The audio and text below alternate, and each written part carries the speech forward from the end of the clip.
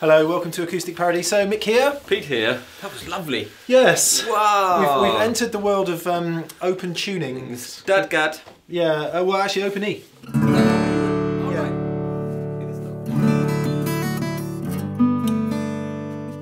Lovely. Yeah. Great. Which sound. seems to suit smaller body guitars sometimes if you want to play that way. And we, what are we doing? Larrivée. Larrivee. Is it Larrivee? Larrivée. French, isn't it? Yeah. Larrivée? Larrivee? Larrivée. Larrivée. So, Jean Larrivée, French-Canadian chap, been building guitars for blooming years. If you think about the great North American guitar builders, you've got all your brands that you know about, Martin, Taylor, Gibson. Jean Larrivée was building guitars in Canada, built loads of guitars in Canada, and now builds guitars in California. Sunny California. Yeah. And he is, if I may express an opinion, Peter, do you think? You can do whatever you like. This is YouTube. I think he's right up there. I think if you're considering a high quality American made guitar, I think Jean Larrivée is in there. I think you completely... I agree. Yeah. Yeah. These guitars are... I remember seeing these for the first time when I was younger. In about, what do you say, 1951 or something? Yeah. Not that long ago, but... and just... Back in your 40s. Back in my 40s. when I first noticed them, a friend of mine got one, like a jumbo size. Yeah. And it just sounds amazing. Yeah. And I was very jealous. I was very jealous with his guitar. Danish guy, which is really weird. And he still has that guitar. From Daneland. Interestingly, seeing as we're on an international theme, we're talking about French Canadians, Canada, America, and now Daneland. Daneland. I heard on the radio today that Danish people are the happiest people on earth. Correct. We're just happy all the time. Happy, happy, happy. Yeah. Yeah, people from Denmark. So there we go. I think it's just something about how the way the society works and what people get out of from their taxes. We're not going to get into all that stuff. Yeah, it explains a lot, Pete. Yeah. Yeah. Let's sort of, yay, happy, happy. Yeah. Actually, Jean Larrivée is a very happy guy too. Yeah. He's a really lovely guy. Have you met him? Met him a few times, interviewed him a couple of times, and he's a super chilled chap. Yeah. And he cares about quality, which you can see in every line. Let's turn these things around. Look at this. Yeah. But these are special editions, right? Absolutely stunning guitars. I must say they are so pretty and so well done. There's not a finger to put on anything on these guitars. Clean, clean, clean, clean, clean. So they're part of... So Larrivée's guitars essentially start at 03. And then you go up in numbers and they become more premium, more expensive. 03 is sort of like the entry level called the recording series. Yeah. And they're available usually with mahogany backs and sides, I think. Yeah. However, these are, as you say, special editions. This is Zebra wood, Zebrano. Zebrano, yeah. All the way from Africa. Stunning piece of wood. They feel a little bit heavier to me than like, say, a rosewood guitar would, I think. But as we talked about, it's probably because it's a bit of a more dense wood. Dense wood, yeah. So it does weigh a little bit more. It's interesting. One of the things that we've spoken about with Jean Larrivée before is when you look at a piece of wood, the darker it is in colour, the darker you think it's going to sound, because that seems to be the way that it is with mahogany and rosewood. It's a complete generalisation. This doesn't, just to make the point, doesn't sound anything like maple. No, It sounds very dark. Yeah, it sounds more. To me, it sounds more like it sounds closer to a rosewood. Yeah. Than it does.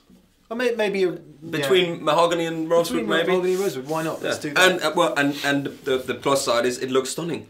Yeah. I think it looks finished great. all over in this really nice satin neck. Some people really like glossy guitars. Some people really like satin guitars. Yeah. Well, these I've got a few of this sort of finished guitars, and they, when you do play them, they do tend to gloss up a little bit. Yeah. Well, the areas doing that's going to gloss that bit. Yeah. Sorry. It's just knocked about 60 quid off. I better buy it then. Oops. You know, so where you play them here, and if you're strumming down here, they do tend to do that. But that's you know, it's guitars. You have to play them. Yeah. That's what they're there for. So yeah, after that, premium appointments. So solid mahogany neck, and again we've said this before, but that's what colour mahogany is generally. It's not red; it gets stained red and brown. Yeah. Which is really lovely. Yeah. It is a single piece for It's a single neck, piece. Yeah. It is a single piece. headstock, and heel by the looks of things, Yeah. unless my eyes deceive me. Unless it's joined down the middle. Is it joined down the middle? Sometimes Larrivee joins down the middle on the. It doesn't. I didn't. When I checked, it doesn't look like that to me. So it's a solid piece. Yeah, I think it is a solid piece. It's a solid piece, which is, and these are also priced very reasonable. Actually, these are the entry level. So. Yeah, priced very reasonably for a premium guitar, we should say. Yeah. Well. Yeah, it's not like 299 quid. It's more like 1,000 quid, 1,200 quid, something like that. Yeah, something that. And again, this is March 2016. Yeah. In case you're watching on Dave. In 10 years from now, so you might not even. These might not even be there anymore. We'll still be here though. We will still be here. Ebony bridge and fingerboard. Yeah, I like the nice binding. Very lovely maple binding. Lovely. Super tidy. Absolutely. Canadian spruce. Oh yes, Canadian spruce. Top. Yeah. And it looks to me. Scallop bracing. Scallop bracing. Let me have a look at your top there. And like these, this is two pieces as well, isn't it? So they're quarter sawn. I can imagine the two pieces. Yeah. Quarter sawn tops. That's how you do put top. Together. How you do a top? Yeah. They take a piece of wood and then they cut that in half. And then they take a half, cut that in half. Take that, cut that in half, so on and so forth till they get two pieces. So when you look at a guitar, it'll be book matched to. So if it has a line here, for instance, and a line there, that's going to be book matched. Neck profiles. What have we got? They don't give a name to it, but it's. It feels like 1 3/4. 1 3/4 at the nut, yeah. So it's kind of. What is 1 3/4? It's 44.8 millimeters, I think. Yeah, or thereabouts. Yeah. But it's, you know, it's up to the hand how it feels. This feels nice. It feels like the neck is a little bit slimmer than normal. Yeah. So almost a little flat here in the back. A little bit maybe. which is great. More D than C, would you say, Pete? More D than C. Yeah. I would say. And I think we should hear some tones. They're beautiful guitars. I really do like them.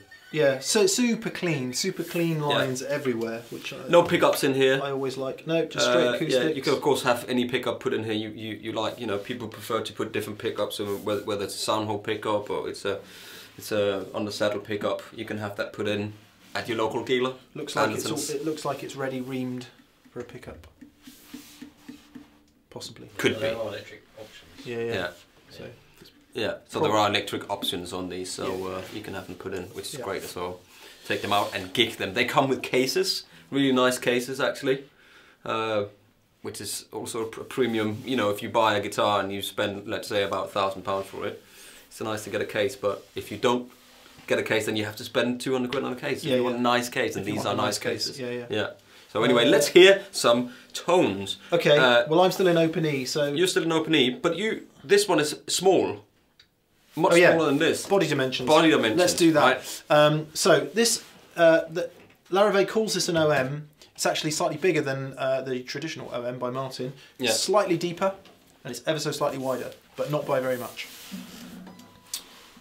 So it's a slightly bigger guitar. Would it be between say like an M shape or like a quadruple 4? Quadruple O or triple O. This is where my knowledge ends, Pete. Okay. I can tell you that it's 15¼ inches across the lower bout, and it is 4.25 deep. Okay, but that's yeah. You know, so you and got this the is there. 4.5 deep, so a little bit deeper, and 13.25 across. Parlour. This one has a 24-inch scale. Okay. It has 25.5. Okay. So that's like long scale. Long scale is like a triple. Which is why they call it an OM. Yeah, an OM, yeah, an orchestral model, yeah. Great, well, shall we hear some tones? Do you want to start with yours? Okay, let's go to...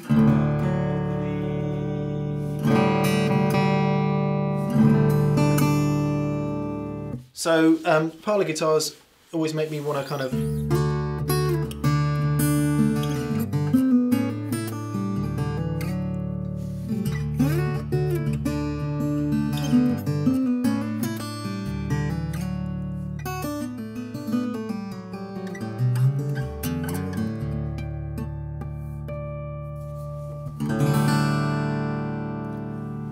I must buy your book that is coming out, Mick Taylor's Picking for Parlour Guitar, Volume 1, coming out. So it's got that. It's got quite a nice mid-range. Good for finger style and all of that. I'll tune it up. Yeah, it pops out in the mid-range, doesn't it? Definitely. Yeah, they definitely. For me, that's what you want to be doing on a parlour guitar. I mean, you strum it by all means, which we'll do in a sec. But yeah. I'll just get it by the magic of YouTube. We'll get it back to standard tuning. Yeah.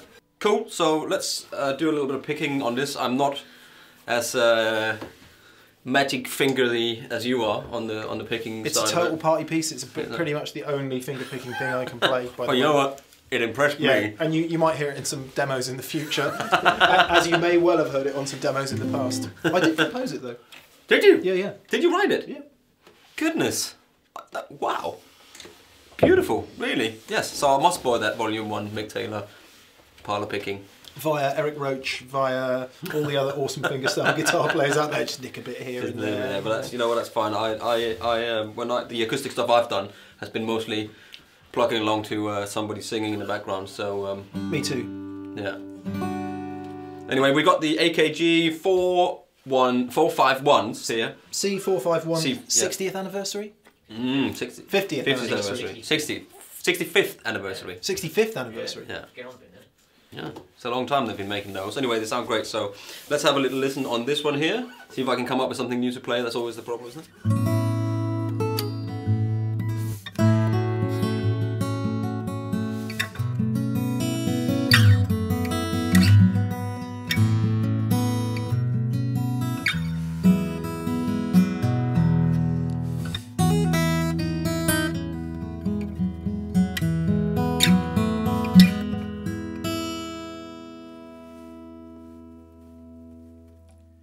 Well, I just that was a bit of a balance, warmth.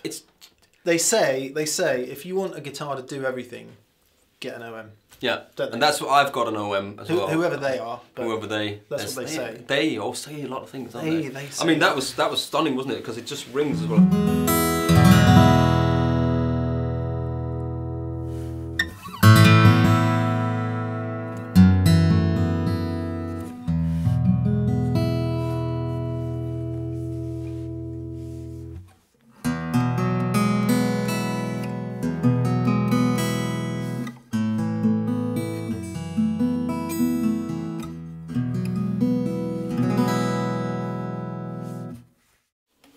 Definitely tell there's a difference in the size. Shorter string length, smaller body. Obviously, you're going to get much more mid-range. Whereas this, you've got more bass and treble. Yeah.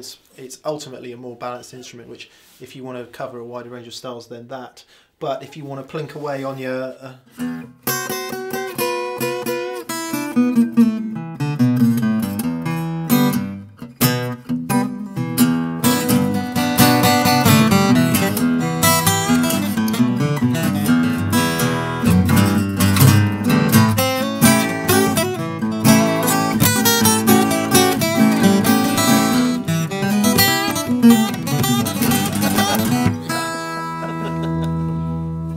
definitely, you know, this lends itself to a wide range of different styles, where that one might be a little bit more sort of limited. But remember, traveling with a guitar is great. So if you are traveling around, this is much smaller to carry. It really, I mean, you know, if that sort of picking, country bluesy, all the things that were played on parlour guitars, lovely fingerstyle pieces, you know, that extra warmth in the mid-range.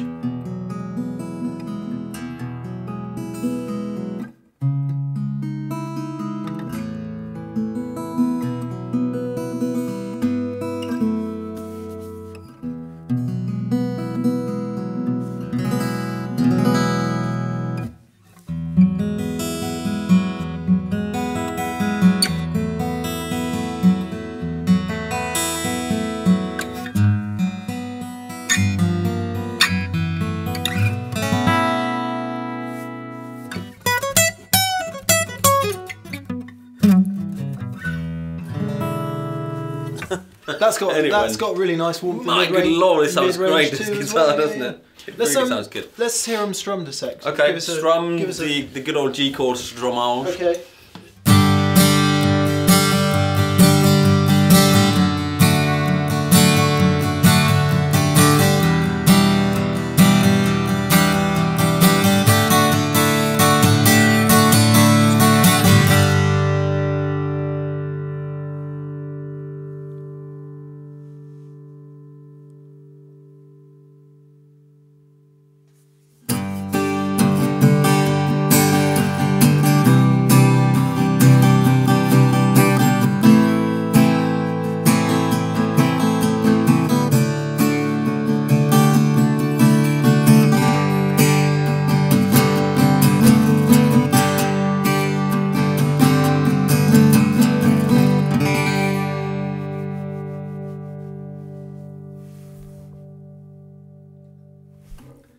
Yeah, so it's a very different sound. But you know, on a lot of quite often on a contemporary pop song, you'll hear a much more mid-rich acoustic with a little bit of overdrive in there, just slamming behind. Yeah. Because you don't always want that pristine, you know, masses of bass and treble and presence and all of that. Sometimes that kind of more. If it's in a mix, if it sits in a mix, you know, then there's a different way of recording guitars and all that different stuff. This just.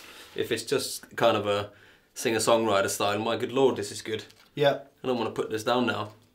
I really like this. That's really annoying. Because I don't need another guitar, but my good lord, this is great.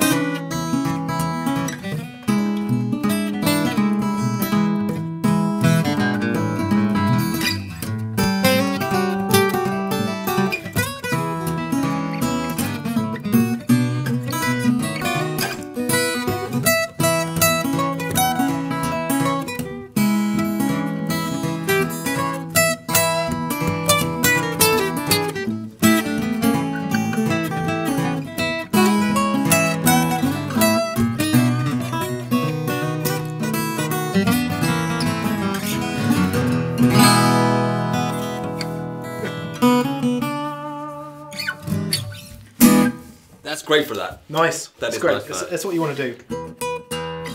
Cool. You know, you can play that all day long. These guitars are lovely. There we are then. Larrivee P-03z Zebrano Z. And OM-03z for Zebra, Zebrano. Beautiful guitars. Good stuff. I'm a big fan. Always have been. This could be my first Larrivee guitar. Who knows? Anyway, thank you for watching. I'm Pete. I'm Mick. Acoustic Paradiso on Andertons TV. See you later. Cheerio. Bye.